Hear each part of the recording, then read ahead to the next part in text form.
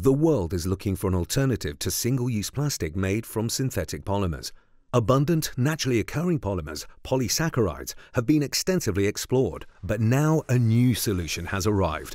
For 380 million years, one creature has been creating a strong and flexible material from protein. The spider leverages protein's natural ability to self-assemble. It simply uses protein and energy to create spider silk, a high-performance material that, weight for weight, is significantly stronger than steel. With the spider as our inspiration, we have developed a way to facilitate this transformation at scale by using widely available and renewable plant proteins without the need for harmful solvents. In a very efficient process, we can untangle plant-based proteins and reassemble them into new structures by promoting a high degree of interactions between different protein molecules. We do not alter the chemical structure of the protein molecules. Instead, we exploit protein's ability to self-assemble into supramolecular structures. Then we've developed new methods to structure these proteins into useful materials, such as films and microcapsules.